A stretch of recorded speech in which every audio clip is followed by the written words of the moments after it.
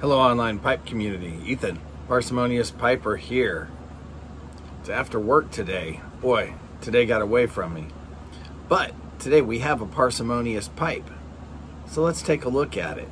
This is a Briarlee bent billiard. Billiard, brandy, maybe a little more brandy-ish than billiardish. In it, I am smoking the first bowl from a full tin of Daughters and Ryan's Rimboche AB, which is now unobtainium. They stopped making it a while back, which is a true shame because it's a delicious blend. I will be smoking it all week and talking about it next Tuesday. Thank you, Terry Snarflat Piper. Where can I put that and get relit?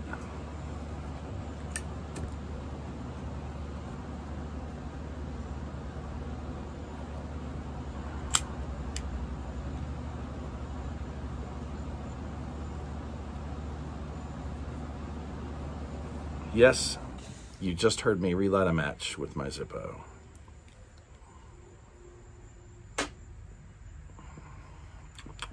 Oh, that's good. Let's take a closer look. This one came in relatively clean, but with a few spots of some kind of gunk tarred up on the outside and in some of the carving. That cleaned up fairly nicely. The stem was badly underclocked. We'll get to that in a bit. Focus here on the rim. The rim was not just a little sooted, it was burnt. I did sand that down just a little bit to smooth some of that out, but I didn't take it all the way through, as always, because I like to leave a little reminder of whoever owned it before me.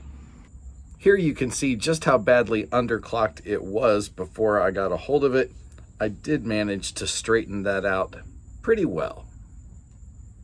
The internals were pretty dirty. As you can see in that top picture, there was some kind of gunk all the way through that stem. And we'll get to that, what the result of that in just a minute. You can also see the stem in the upper picture. It looks like somebody had chiseled into that. But the internals did clean up, took a lot of pipe cleaners, a lot of alcohol. Alas, when the stem came to me, it did not have this piece broken out. However, the first time I ran a pipe cleaner through it, from the screw side, the tenon side, this split immediately. As soon as that pipe cleaner got shoved through, a piece cracked off the bottom. And in fact, you can't see it from here, but that same motion cracked a piece from the top as well. Now, it looks to me like somebody tried to shave the stem down coming into the button. That just looks like somebody chiseled away at it, and it was super thin. So I filled it in with black super glue and sanded it down, back down to a normal shape. As you can see in the bottom, I have not buffed all of the sanding marks out yet. I wanted to get this pipe out in video today. I'll be going back over that with some micro mesh to get those sand marks out. But you can see that it did, in fact, the hole did, in fact, fill in fairly well. Let's take a little closer look at some of the repair. Now, in these first two pictures, the top and the middle, you can see the repair. You can see where the cracks were. The plastic piece, I was able to line it back up and get that super glued in and then fill in that chiseled area with super glue. And for the most part, I did get that part sanded out so that it's really not all that visible, or it won't be once I get the sanding marks completely buffed out. On the top view, you can see the split just a little more. I will probably go back and fill that in again with black super glue and sand it back down until it is smooth and see if I can get that line to disappear. However, it should be noted, I am repairing this stem to make it smokable, unlike somebody like the Southland Piper, who does just an incredible job of truly restoring stems to their former beauty, to where you can't even see the repair, or if you can, it's only barely visible. My goal here is to make this smokable. If I have to repair it again, I'll just repair it again, but I think it's going to manage to stick this time. Taking a look at the bottom picture, you can see how I filled in pretty well that part that was chiseled out. It is smooth on the top and the bottom, coming right into the button from both sides. For $21.99, tax and shipping included. This is still not bad, even with that button repair. The pipe itself really is just such a nice little smoker, and a shape that I did not have in my collection. So nice addition, cheap pickup, a little bit of work. Adam Piper Wondering has just hit his 300 subscriber mark. Yes.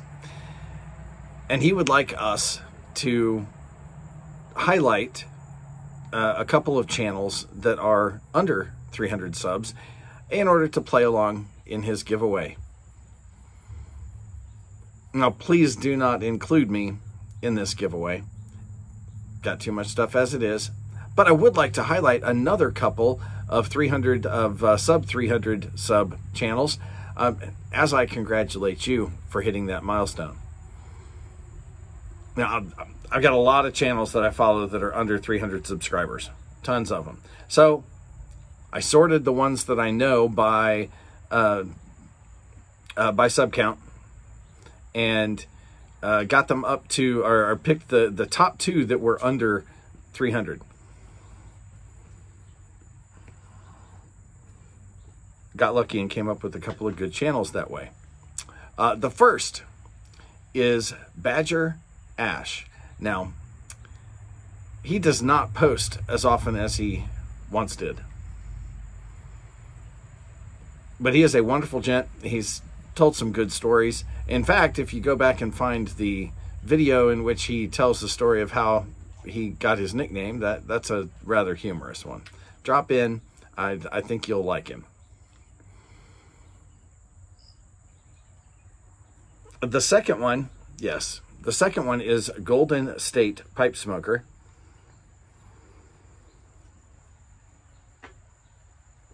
He posts a little more regularly. He posts some pretty good reviews. He goes a lot more in-depth than I do in his reviews of blends, and has very different tastes than I.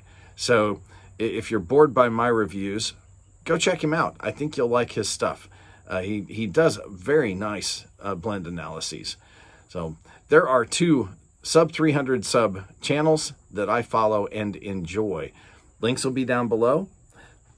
Drop by, give them a look. I think you'll like them too. With that, folks, light something you like. Enjoy your evening.